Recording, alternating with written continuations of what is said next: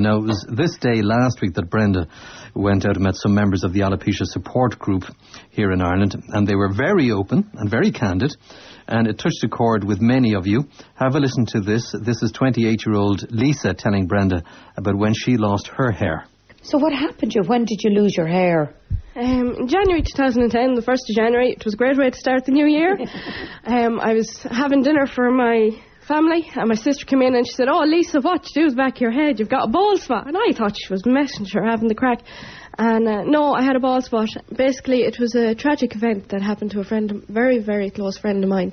And out of that then, I noticed the start of the alopecia had started and the spots had appeared and that. It's just a reaction to the stress of what I was going through, is what I was told. Well, eventually, within a week, my hair was gone completely. It was there in threads, and I couldn't handle it anymore. So what I had left, I just shaved off. I'm no way vain, but I'm a girl. My hair is a big deal. I couldn't handle losing my hair. My mother and my sister, oh my God, it was just, they've cried with me for my hair.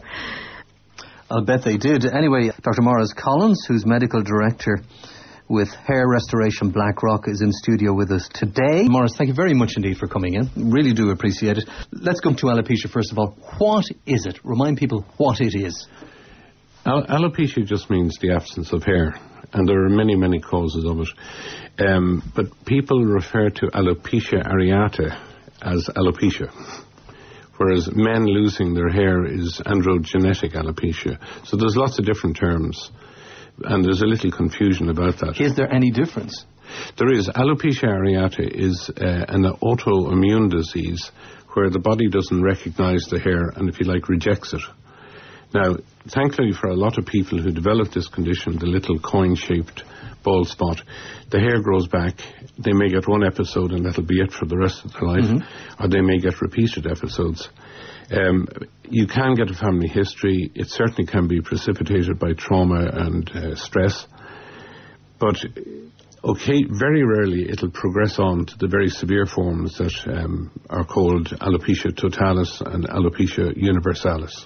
So alopecia totalis presumably means it's all gone, there's nothing on your body at all. Is that right, or does that just mean on your head? That's on your head. And then universal is the whole body? Is the whole body, everything. Okay. And even the tiny little downy hairs that everybody has on their skin, they disappear as well in universalis. And sadly, there's no cure for this condition at the moment. There's huge amounts of research going on around the world in dermatological research laboratories, but nobody to date has come up with a cure for it. Areata can correct itself. If you like, it's a spectrum. Areata is with one single bald spot, and that's it. That's the one end of the spectrum, and then you have universalis at the other end of the spectrum. It's an autoimmune condition. It's like rheumatoid arthritis or Crohn's disease. These are conditions that we don't fully understand why the body doesn't recognize itself. Now, I was told recently that you looked after a young guy who came into your clinic out there who was going bald. His mum brought him in, and you corrected that problem. What did you do there? He was 14 and a half, and his mother brought him in, and he had a very, very strong family history of hair loss. His dad, in fact, was bald at the age of 19, and he was getting an awful lot of teasing and a hard time at school. So his mum brought him in just to see if there was anything we could do to help. And he had the early manifestation of male pattern hair loss, which he'd inherited from both sides of his family. So there are two medicines that actually help men with male pattern hair loss. One is a tablet called finasteride, and the other is a medicine that is applied to the scalp called minoxidil. These are the only FDA-approved medicines, and we were able to start this young man on this condition, and it has stabilized his hair loss and reversed some of it. So the signs of balding that he had are gradually fading. But this is not a cure for him, unfortunately. It'll tide him through those vulnerable teen years in his early 20s, hopefully. But unfortunately, there is no cure for it. It's all about self-image. It's not about hair, really. I think, Derek, when you look in the mirror and you see that image in front of you, nobody else really sees that image. And if there isn't hair on the head, as you heard that young girl speaking about who lost her hair, you don't recognize yourself. It's all about a change in self-image, not really about the hair. Can you repair everybody's hair?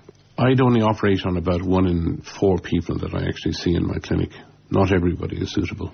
And they must be very disappointed. So what do you suggest then? I've plucked up the courage. I've got my few bob together. I come into consulting rooms. You have a look at me. Is it then you tell me, I'm sorry, I actually can't do anything because of A, B and C? Or do you go with the process and then discover that it hasn't taken? We look after patients, not just their hair.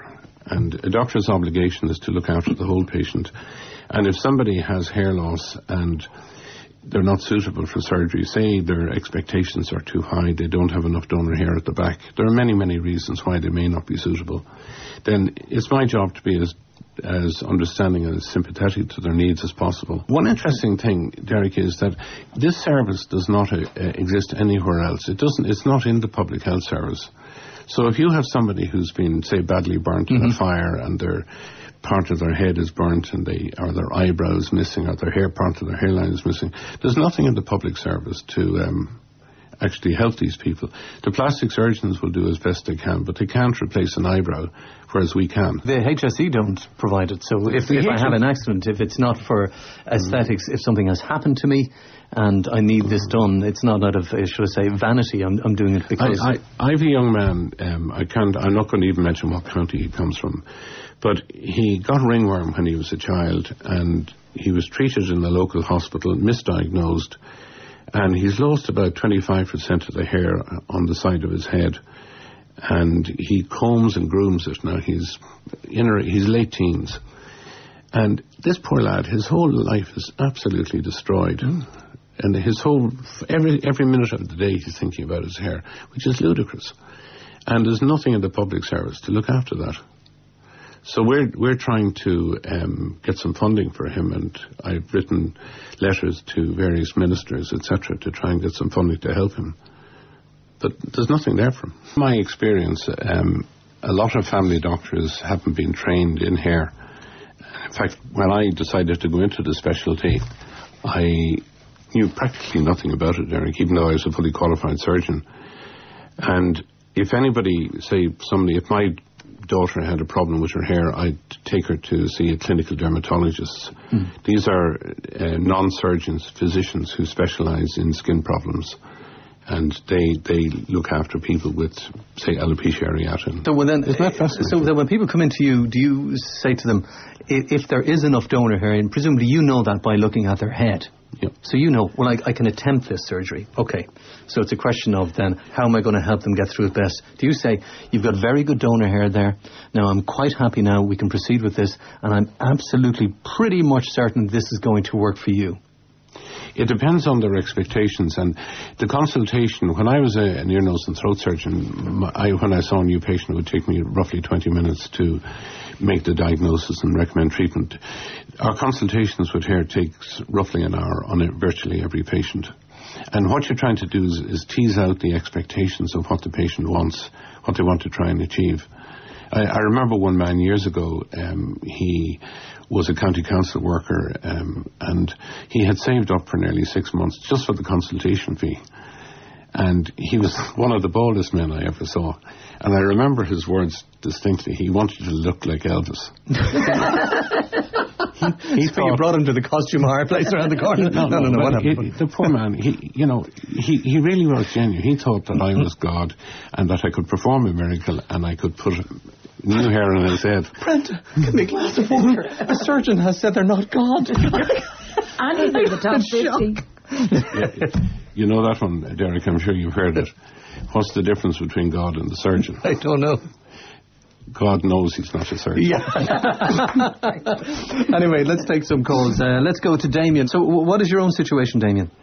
Well, my situation is I began going bald kind of late in life. I'm a 50-year-old man now, and I had my hair through most of my life, and then I suppose from about 37 on, I started to lose hair, and it gradually went. And I just got the remaining hair cut fairly tight. It didn't bother me too much. And then I was exercising one day in the park, and a lot of young lads were taunting me over my baldness. And I go to Spain quite a lot, and my head gets very red and shiny over there. Mm-hmm. So it became more of an issue for me, funny enough, when I hit the 50 mark. And at that stage, you start looking into, procedures and that. And the concern I would have is that the back of my head might be scarred, and I wear my hair quite short when I'm in Spain and that, which you go to quite a lot. So I was concerned about that. Damien, if I can address some of those issues there. If you have a hair transplant carried out and you use the strip method to take out a large amount of hair from the back, you can normally cut your hair back down to a blade 4 or blade 5, and the scar should not be visible. If you shave it completely, you're going to see the marks in the skin. Yeah. And just one final point there, Maurice. Damien, can I just give you one little bit of advice? Don't rush into a hair transplant. Take your time. Go and see as many people as you possibly can, and discuss it with people whose opinion you trust. And there's a cliche which says, if it appears to be too good to be true, it usually is. Use your instinct. One final concern I had there, Maurice, was I know that the drugs that you give people there, I understand there could be a side effect of impotency from them. Is that right? Or the finasteride medication can cause a reduction in sex drive in less than 2 men in 1,000. I see.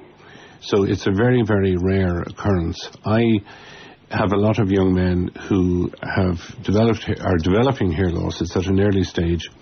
And by putting them on the medications, we're able to bring them through those vulnerable years.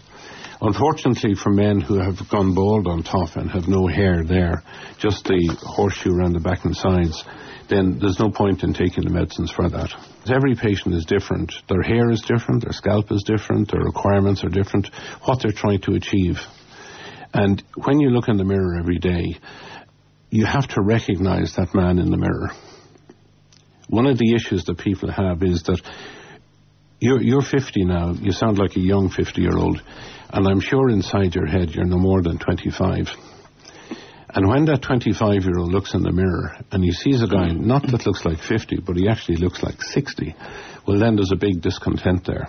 And that's really why hair loss causes problems. On that subject, is it true that bald men are more virile? Devil a bit. What do you think? I'm looking at this is what everybody says. I'm looking at one of your colleagues there, and he's grinning. Don't from ear stand to too ear. close to them; they make you pregnant. You know what I mean? What is it? Is it true? No, there's no truth in that. No at all. truth in it at all. Yeah. The testosterone levels have been done, and they're the very same in bald men as they are in men with hair. But I read somewhere that the castrati in Italy didn't go bald. That's right. They had testicles removed, isn't that right? That's correct, yeah. So remove your testicles and you won't go bald. That's a radical approach. Well, I'm offering it down the back street. It'll be cheaper than going to you. Derek, I'm not going to go to your clinic. No. Can I ask you, lots of products on the market out there, and I won't mention any of them. They claim they can do this. They can make your hair stand 10 feet tall, when you get up at 6 o'clock. Your hair is stronger, it's shinier, it's brighter, it's cleaner, it's able to talk faster. They can do everything, As far as I'm concerned, there are 2 products that work. Finasteride for men, and incidentally, women do extremely well. Some of them do extremely well with the product minoxidil, which is the active ingredient in Rogaine. But any other product, and I'm not going to name them. Have you a vested interest in those 2 products you've just mentioned? No, absolutely not. All right. But then you can buy them without Rogaine. You can walk into your chemist and buy it without a prescription. But I challenge anybody who reads on this miracle cure, if they can find good science behind it in a peer-reviewed scientific journal to validate the claims that the people are making about it, then I leave my mobile number here in the studio and they can call me any time of the day or night. For instance, one of the gimmicks is a laser comb. People talk about laser combs, and I lecture at the conferences, I attend the conferences, I read my journals, and I've never seen any good substantive article to validate the claims that laser combs work in regrowing hair. Can you say that it doesn't work? They have a placebo effect, and that's all. When my hair is just receding a little bit at the sides and going back, and I was getting very worried about it at one stage. This is a few years ago. And Brendan, the barber in Donnybrook, beside Kylie's, told me, cut your hair short and it won't be as noticeable, and you won't notice it as much, and people won't notice it as much. And he's dead right. Little trick of the trade. Absolutely, Derek. If your hair is dying... For men now, particularly, yeah. And they wear it long, it gets very wispy and it flies all over the place. And over the years, instead of developing a comb over like Prince Charles, from under your arm, they cut it shorter and shorter. And lots of men, and in fact the very first piece of advice I give to men when I'm telling them about what to do is to consider cutting their short, accepting their hair loss and getting on with their lives.